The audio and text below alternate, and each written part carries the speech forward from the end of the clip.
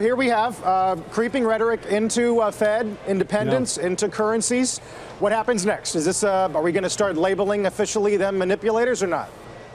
Probably not, just because we've resisted that, even though there have been periods of manipulation. By the way, in recent years, the Chinese have stopped manipulating their currency. However, if you plot the yuan relative to the dollar and you draw a line where the tariffs start, Trump's got a point. They really did start tanking, and that is a surefire way to offset the cost of the tariffs. So he does have a point. Now, to get to the conversation, which I thought was a great conversation that the three of you were just having, I'm not going to, reach for the vapors because the president said some comments about the dollar and the Fed.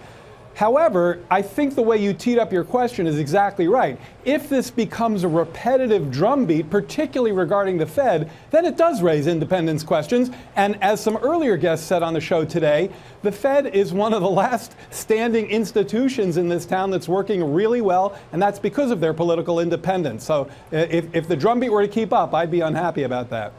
I mean, he can't have it both ways, Jared, right? He says the economy is the best it's ever been. Well, that would suggest the Federal Reserve should be raising interest rates to keep it from overheating. That would suggest that money would be pouring into the dollar, right? Because we're the relative safe haven, we're the relative fast grower, higher yields. Let me add to that. Let me quickly add to that. He actually exacerbated that situation by stimulating with fiscal policy an economy that was closing in on full employment.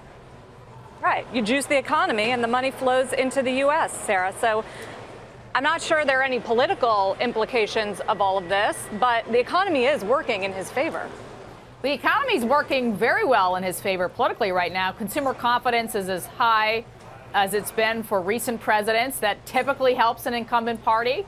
But, these comments on the Fed, and now he seems to have, repeated them again over Twitter just recently.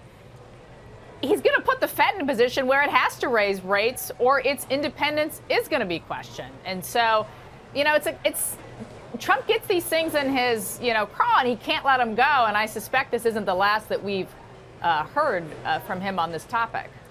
But we really think, Sarah, that the president or that the Jay Powell is not going to raise rates or raise rates based on what the president says. I mean, Jay Powell is going to do what Jay Powell wants to do and what he thinks is the right thing to do, no? Yes, that's right. And that's what we certainly believe, and most economists believe, very strong credentials, independence. However, the president has a tendency to not let things go. Look at the pressure he's put on his attorney general over these Russia investigation. He's got it under his skin. He wants these agencies to work for him. Independence, in Trump world doesn't seem to matter the way it has for other presidents. He looks at the federal government as his to control, and he's got a Fed chairman who's forecasted what he's going to do, 2 more hikes by the end of the year, and he didn't like it, and he's not going to stop talking about it, I suspect. Jared, now we have Kudlow elaborating a little bit, saying that the Chinese and the U.S. have not had discussions in weeks, that they've offered no options on IP theft or tech transfers. There had been some holding out hope that we were going to get a face-saving compromise ahead of the midterms. Does the market now need to get used to the idea that may not happen, may likely not happen? I actually think the market was already getting used to that. And look, Larry's been saying a lot of things I agreed with. I liked his segment at Alpha that we broadcast here. I liked his comments on the yield curve, the low probability recession. But when he talks about trade, he makes me and everybody else nervous because it's clear that there's really no underlying strategy to get out of this mess. There's only a strategy for escalation.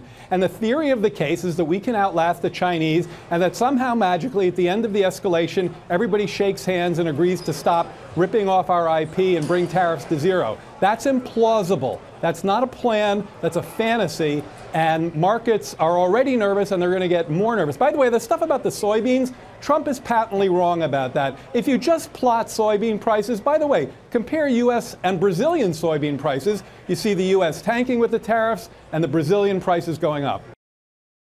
Hey there, thanks for checking out CNBC on YouTube. Be sure to subscribe to stay up to date on all of the day's biggest stories. You can also click on any of the videos around me to watch the latest from CNBC. Thanks for watching.